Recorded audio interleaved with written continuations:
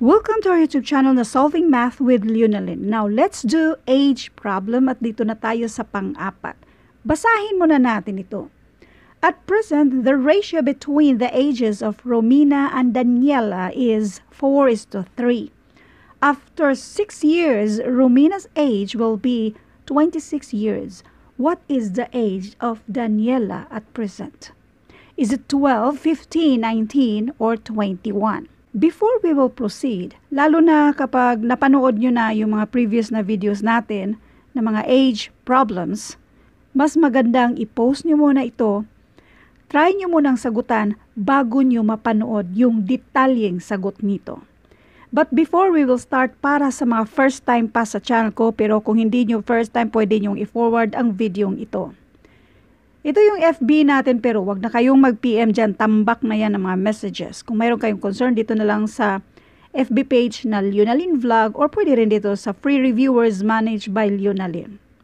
Pero wait lang kayo patiently, kasi binubuksan ko lang din yan during sa day off natin.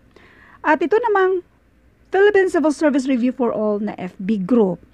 Pwede kayong pumunta dito sa files ng grupong ito, para agad-agad yung makuha yung mga libreng printable na reviewers. Kung paano makuha yan, ilalagay ko yung link sa description ng videong ito. At ito naman yung iba pang mga FB groups na lagi nating tinatambayan. Basahin natin ulit yung ating age problem. At present, the ratio between the ages of Romina and Daniela is 4:3. After 6 years, Romina's age will be 26 years. What is the age of Daniela at present? Now, let's do solution number 1. 26 years daw itong si Romina. 26 years old na daw si Romina in 6 years. Bali, after 6 years. So, therefore, kung mag-minus tayo ng 6 years dyan, bali, ito yung present natin now. Edad ni Romina now, 26 minus 6, and that is 20 years.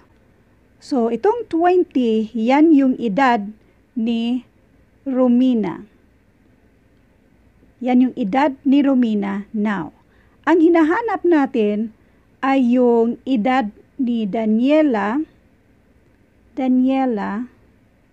now. So, let D para sa edad ni Daniela. Doon tayo sa ratio and proportion. So, consider natin ito as our solution number 1. Sa ratio and proportion, kung ano yung nauna natin dito, ganun din sa kabila. Kung ano yung pangalawa, ganun din sa kabila. Ang sa given ay 4:3. Ratio and proportion. 4 times D, and that is 4D. 3 times 20, and that is 60. Para makuha natin yung value ni D, since si 4 ay pang-multiply sa D, pang-divide na ngayon siya sa 60. In other words, nag-divide tayo ng 4 to both sides para makancel siya dyan at na-isolate na si D. Now, D equals 60 divided by 4, and that is exactly 15. So, therefore, ang sagot dito, yung age ni Daniela, ay 15 years. Now, let's do solution number 2. Doon tayo sa table method. Gawan lang natin ito ng table para klaro sa inyo. Nandyan si Romina at si Daniela. Ang edad nila now at yung edad nila after 6 years, that means plus 6. Given yung edad ni Romina after 6 years, which is 26. The ratio between the ages of Romina and Daniela is 4:3. Yan yung present age niya. Doon tayo sa now.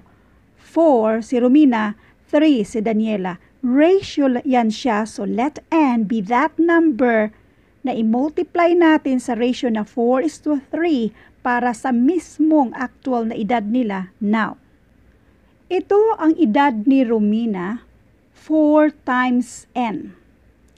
Itong 26, yan yung edad niya after 6 years. So, para sa ma-equal yan siya sa edad ni Romina now na 4 times n, dapat yung 26 ay minusan natin ng 6 years para maging equal siya sa edad niya now.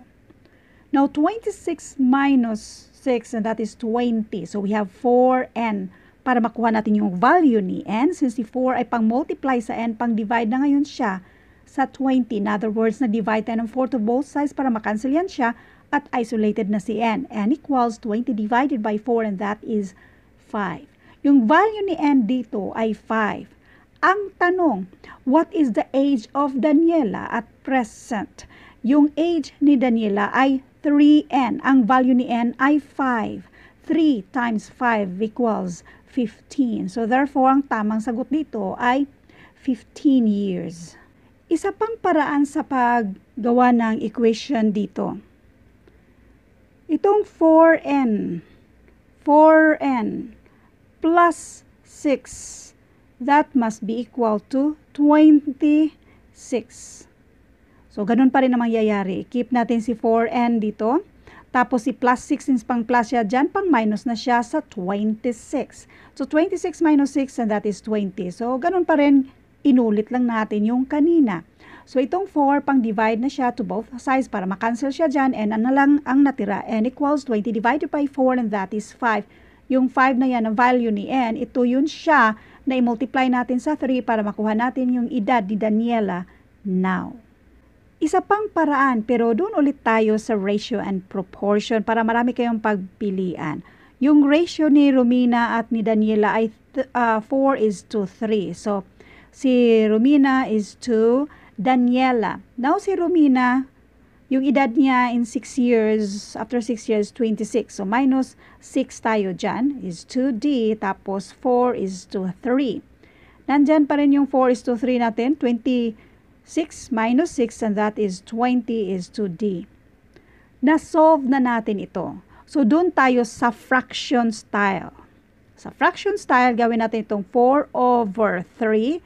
So, ang nasa taas lahat dyan ay kay Romina at nasa baba lahat ay kay Daniela. So, ito ay 20/D.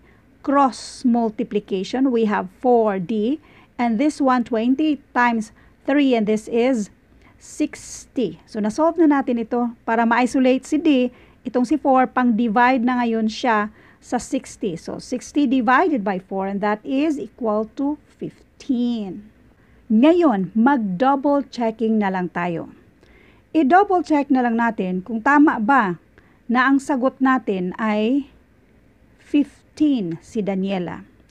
Kung 15 si Daniela, itong si Romina minus 6 sa 26, this is 20.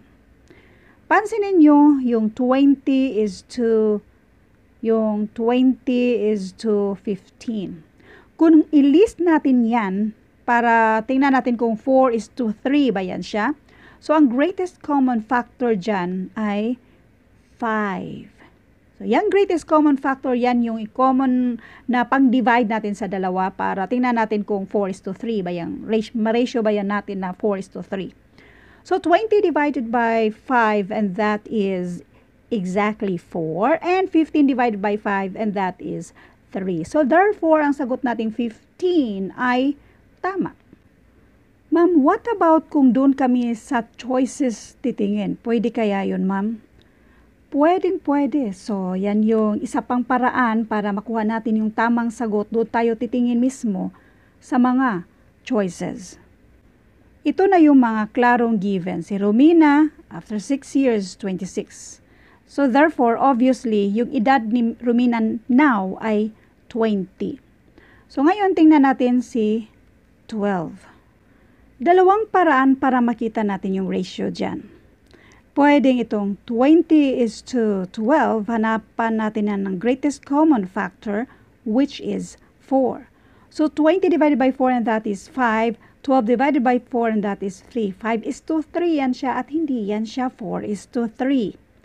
Isa pang paraan ay itong si 12, i-divide natin ng 3, and that is 4. Si 4, i-multiply natin ng 4, kasi ang ratio natin dito ay 4:3. So, i-multiply natin ng 4.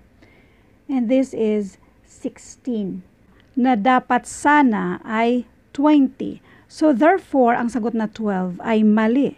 Doon tayo sa 15. Now, kung i-ratio natin itong 20 at 15 by finding the greatest common factor, nagawa na natin yan kanina, hindi na lang natin uulitin, doon tayo sa isa. 15 divided by 3, saan tayo galing ng 3? Dito sa mismong given na 4:3. Divide natin ng 3. Yung 3 kasi kay Daniela yan. So i-divide natin ng 3 yung 15 and this is 5. I-multiply natin ng 4. Kung 20 yan, which is 20 naman talaga, ibig sabihin, tama yung 15 na sagot natin.